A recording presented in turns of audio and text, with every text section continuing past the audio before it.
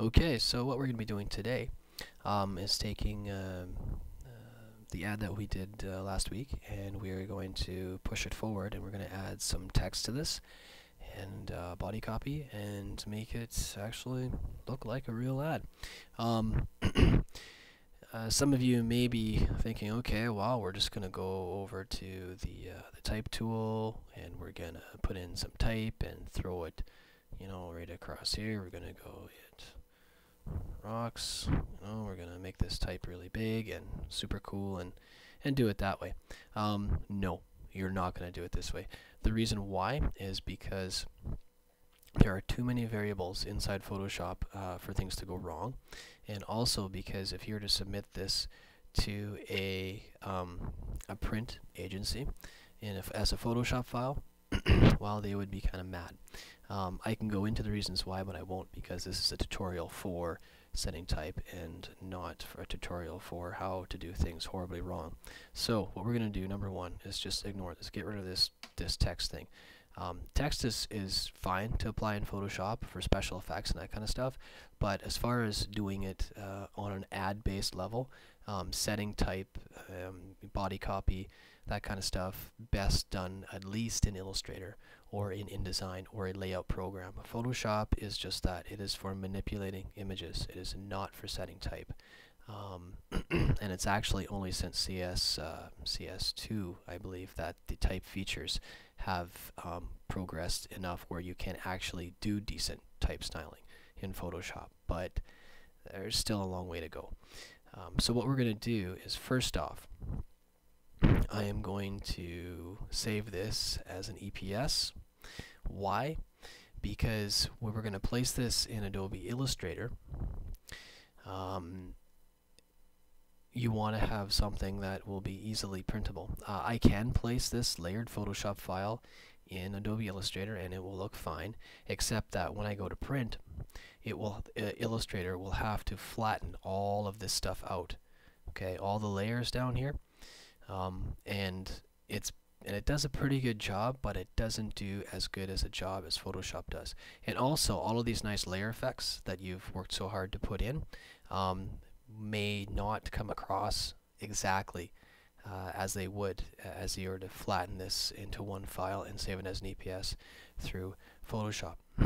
So what we're going to do is we're going to go here, we're going to go to Save As. Okay, I'm going to call it My Ad, and I'm just going to save this to the desktop, my desktop of chaos, as I like to call it. And we're going to go down here to Save as Photoshop, EPS. Down here, Use Proof Setup, Working CMYK. And basically my color profile is set for US sheet fed coded. Now this means this is basically sheet fed is a type of printer.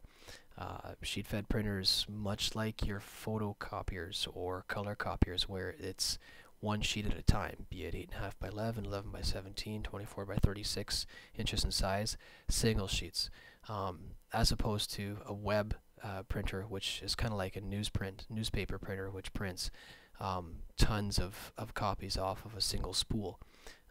Whole different ball of wax here, but we're gonna use this color profile, and CMYK usually defaults to sheet fed.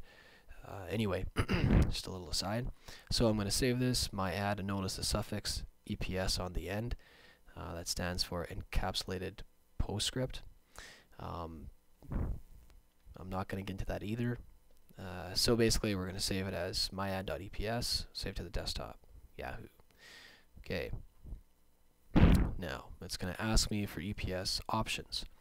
If you're on a Mac side and you're working on a Mac-based system, you want this, Macintosh 8 bits per pixel. That's just giving you a color. Macintosh JPEG, don't use. It doesn't separate out properly. It gives you trouble. If you're working on a PC-based system, well, then you want the TIFF 8 bits pixel. That gives you color. TIFF 1-bit pixel gives you black and white. And Macintosh 1-bit pixel gives you black and white. So safest bet, 8 bits per pixel. And in the encoding, ASCII. This stuff down here, if you don't know what it is, just leave it alone. ASCII is the language that's encoded in. ASCII, I believe, is, well, I'm not going to get into that because I'm not exactly sure and I don't want to give anyone false information.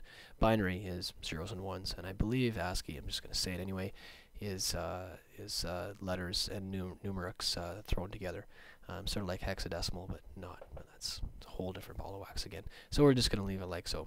Everything is fine. We're just going to not touch anything. Go OK.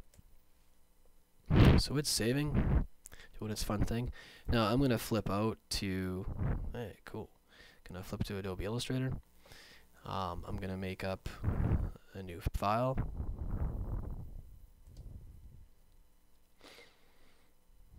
Okay, I'm going to call this my ad, and you can basically set it for whatever file size you want. For example, there's defaults, print, okay, web, etc., etc. I want to set it for print. Okay, I need letter size, points. I prefer inches, so 8.5 by 11. That's the standard size. You can set it from, portrait to landscape. Mine's a vertical. It's portrait. CMYK, as we saved it before, and the raster effects high. It's 300 ppi. Just in case there's any special effects you put into Illustrator, it's going to rasterize them out at high resolution. Okay, preview mode, default, then go OK. Right on. Now we're getting somewhere. So, what we see first off, actually, is the character palette. Now, this is all broken out and broken down in the lecture that I gave this week of, go over here, Tuesday, November 25th, 2008. Basically, if you refer back to the PDF about typography, it gives you a breakdown about what every one of these little menus and information palettes means. So basically, and also just a trick, if you go Apple T, actually I'm going to bring up my keyboard viewer so you guys see what's going on. If you do Apple T, that basically shows and hides the character palette, just so you guys know. Now, you can go here, okay, and you do get this stuff running across the top. Actually, I'm going to turn on my Omnidazzle because it's really sweet to use. Dum-dum-dum. Oh, yeah, there we go. Okay, so you notice across the top, okay, same stuff as in the character palette. There are a little bit more options in the character palette. I prefer the character palette because it's movable, and I can move it wherever I go. And of course, there's my tabs. I'm just going to drag that back in there. Bonk.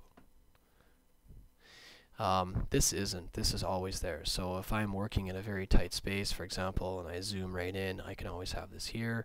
I can move it around, get it out of the way. This, personally, I just don't like this. And also, there's more stuff in here anyway, so that's just a personal thing.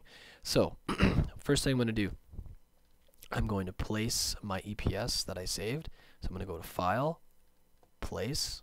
I am not going to drag it in. I am not going to copy and paste it in. I'm going to place it in.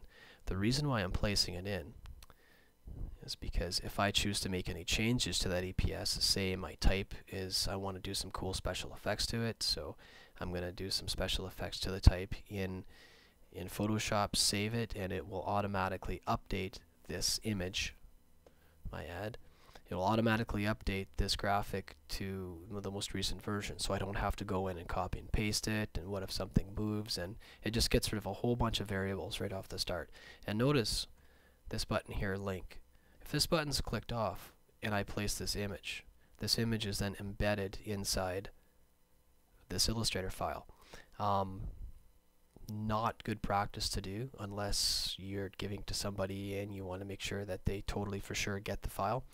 The reason why is because once this file is embedded, then of course if you were to make any changes to the Photoshop document, it would not be updated automatically. So, and also it makes the file size of the Illustrator document bigger, way bigger. So it gets confusing, and it gets file sizes and document sizes get big, huge, real quickly. Just another tip for you. So we're going to click on the link. We're going to go to Place. Pow. And then you go. Now you see that, you know, don't be alarmed if you take a look at this file and it's like, geez man, this quality, the image quality sucks. It's garbage. It's okay. It's the preview for the DPS.